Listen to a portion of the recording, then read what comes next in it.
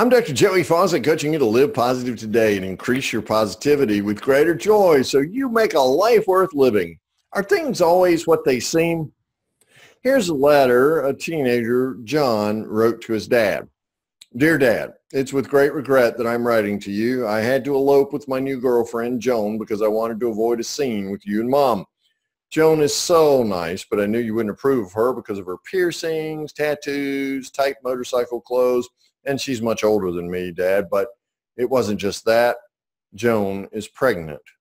We have a dream of living out in the woods with the rest of the commune, Dad. We want to have more children, but don't worry, Dad. I am 15 years old now, and I know how to take care of myself. Someday, I'm sure we'll be back to visit so you can get to know your grandchildren. Love, your son, John.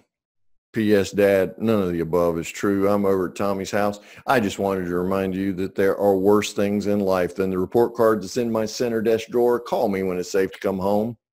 Since things aren't always the way they appear to be, live positive today, okay? Coaching you to live positive today, I'm Dr. Joey Fawcett.